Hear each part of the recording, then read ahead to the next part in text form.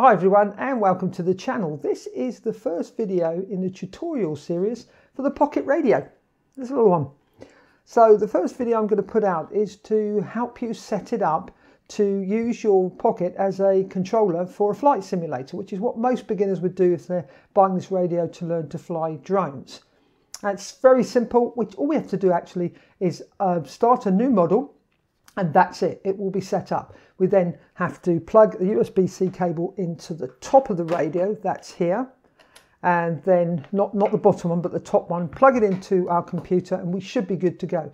Sometimes there can be a driver problem. If you get that problem, just leave a comment in the comment section below and I will assist you and send you to a video that will help you sort that out. But most times you'll just plug it in and you'll be ready to go.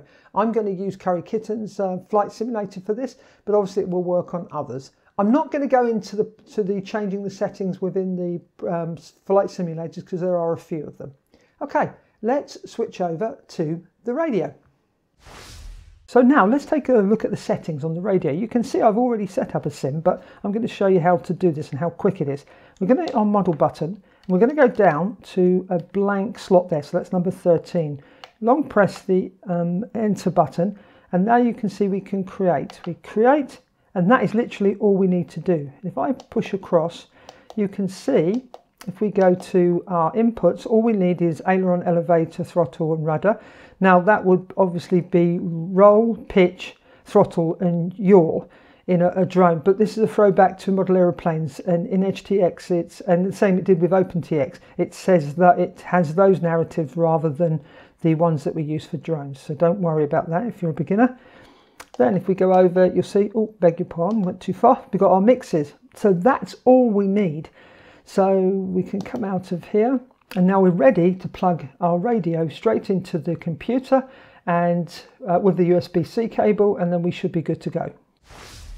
Right, now we're ready to go. I'm going to use Curry Kittens flight simulator for this, so the setup will be slightly different depending on which one you're using, but yeah, let me show you on this. So I've plugged the USB-C cable into the top of the radio, of the Pocket Radio, into the USB-C port. I'm going to plug it into the computer.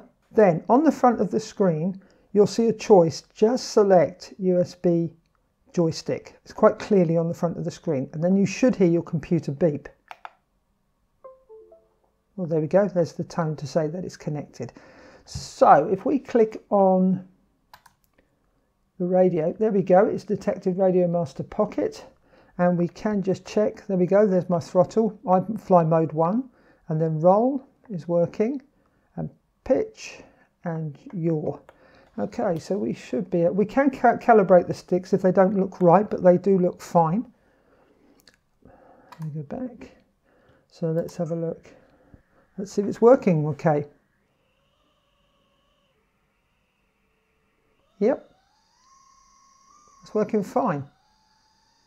As I say, it will be different depending on the flight simulator you're using. So you may have to reverse the channels. Now to do that, you go into the mixes and change the weight from a plus to a minus. But generally speaking, you'll just plug in and you should be good to go. There we go. That wasn't difficult at all, was it? So I will be putting out videos for the Pocket Radio, tutorial videos. Now, if there's something you specifically want to know about the Pocket Radio and the EdgeTX within it, then please leave a comment in the comment section below and I will always try to assist you if I can. Thanks for watching. Happy flying. Bye for now.